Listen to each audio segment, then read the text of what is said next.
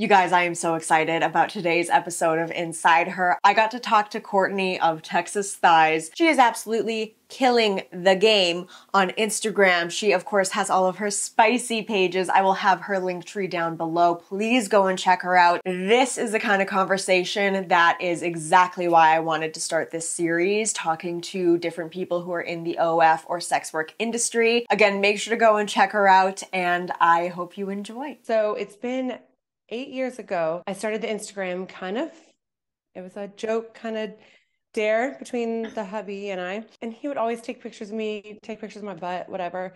So we started posting them. We're like, okay, let's do it. Texas Thighs was born. I kind of just grew really fast, back when you could kind of grow on Instagram really fast. And it just kind of blew up from there, and it was a lot of fun. And I mean, I loved finding inspo pics and recreating them and trying new things and stuff. It was fun to feel sexy. I am a mom, I am busy, and we were having a lot of fun with this hobby, but it was kind of like, well, could we make money from this or whatever?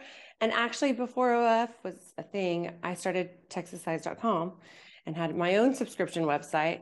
And that went really well. It was very successful. And so whenever OF came on, it was like, no, I got my site. I don't need it. At first I was kind of like, I don't need it. It's fine. I got my own thing. And then we're like, wait, there's like a ton of people over there.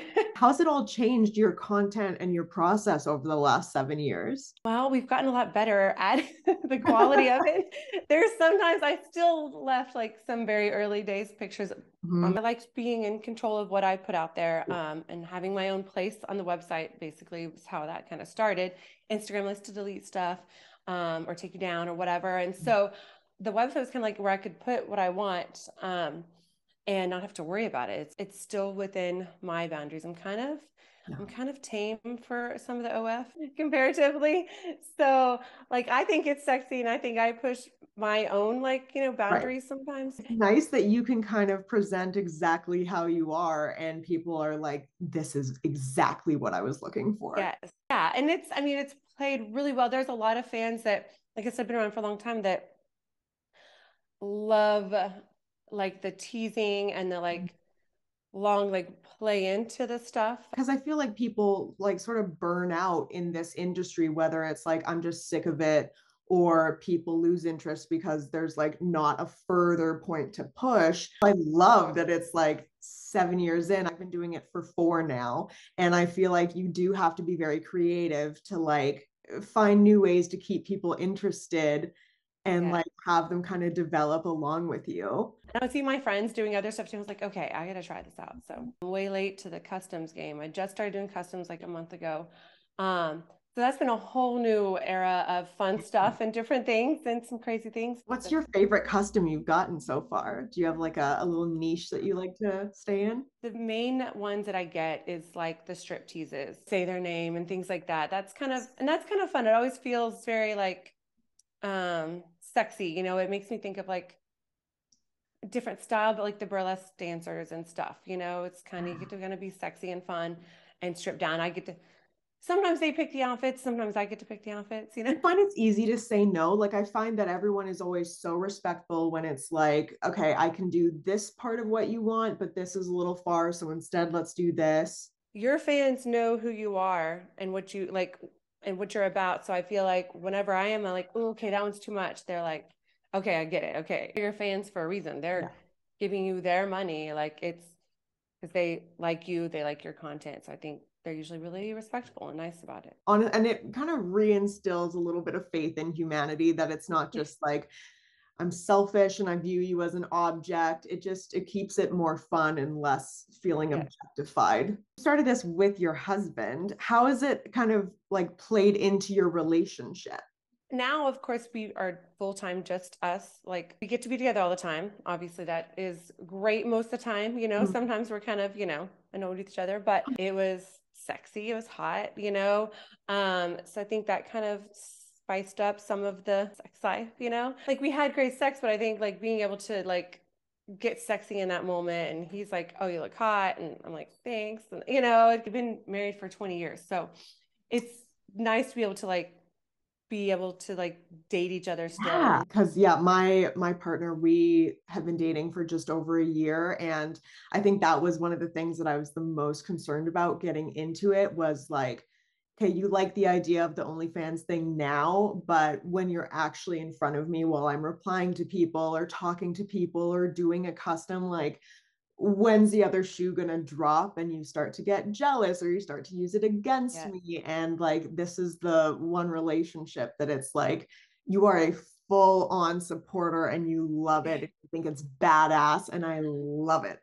it's crazy. I think that would be very hard because to your point, it is there's a lot of people they're either a right away against it or there's people that are like, "Oh no, that's cool. I'm totally cool with it." But then Yeah, I've seen other people in relationships be it's cool until it's not cool, till something triggers something or oh well wait, that's too much. Or the outside world can be harsh to people and I feel like having someone to be able to lean on and that has helped us both when we both are frustrated by totally. platforms or people. Aside from your husband being a support, like how else do you deal with the backlash and the comments and just like people at the grocery store? Yeah. So to my face, everyone is 1,000% nice. I've never encountered anyone rude. I've never encountered um anyone. Everyone is always super nice. And if they do like recognize me, I mean, people will say hi, people take pictures, people buy us drinks, people, whatever, people really Yeah. nice. Um, or like if I meet someone new and then like a friend or something, and it's like when they start asking, what do? You never really know how Yeah. that's going to go. And everyone's usually really nice about it. Or other people stumble across an interview or something I didn't like, Courtney, I didn't know you did this. Oh my God, this is great. The online trolls, we learned very early on, people love to just get online and release all their hate and issues and whatever is going on bad in their life. They love to get on. And there was times like especially early on like we would like try to get into it with someone like oh wait no don't tell me this da, da, da. And then you're just like and they would respond back and like never mind this was a waste of time. So the online hate it's a block and move on. I don't I Mhm. don't deal with any of it. And at Yeah. least the people I've found in person, it's a lot more coming at it with curiosity versus like judgment, Yes.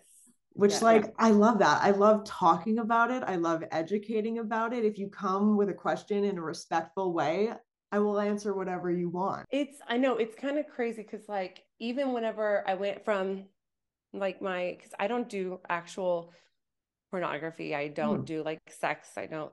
Um, and so it was funny whenever I did go from just my website to also OF. Like one of my good friends was like, "Oh, does that mean you have to like actually have sex now?" And like people that don't know, they're like, "Oh, dang! Like now you have to do it." I'm like, to that point too, like being on that platform, since there is so much and so many different creators and so much different types of content. Um, it's opened me up to like trying new things and stuff, which Yeah. has been fun. Like biggest two questions that you get from people. The biggest two questions. Is it weird? Like, do you feel weird? They feel to them, right? Like, oh, that looks cool, but wait, if I was doing that, would that be weird? Like, I think they get that feeling Mhm. of, could I take my clothes off in front of a camera? Totally. I don't know. I guess everyone always asks like what my family thinks. My, I've ran into a lot of creators that have great relationships with Mhm. most of their family or whatever through this. And mine actually, it was kind of weird growing up seeing Playboys. I worked at Hooters, fun things like that when I was young. And so whenever I started just my Instagram, um, I got some serious backlash and I was kind of surprised. I got treated pretty harshly, especially by my parents who have always been really Right. open. I was been really close with them. Everyone, so when people ask me that, they're like, wait, no, your parents know. And I'm like, yeah. Yeah. Like people that know me and know my parents are really surprised. I think that was definitely a surprise to me in general. But overall, for family, going back to the family question, there's been a lot of family that's been really supportive and great and come around. We have our group, we have our people. And I think that's kind of what it did is open my eyes to who your real family and support and people are, Yeah. Um, because if you can't support me being me all the way, then what are we doing here? Exactly. And it's a job where you have all the power, where you can say yes or no. You can quit at any time, and you're setting your family up to like live a Yeah. life that is so worthwhile and so special. And like, I feel very lucky that we're kind of in this era of this Yeah. being available. I'm a bolder, stronger woman from it, but then I also am a better mom. I've been able to be there with them even more, take them on trips I would never have been able to do before. So whenever it's like, well, what does your family think? Well, the family that supports me is amazing. The family that doesn't, well, sorry for them. And that is it for the video, you guys. Make sure that you thumbs up and leave other questions, things that you want to know in the next episode down below. That is coming in 2 Thursdays from now, and I'll see you then. Bye, guys.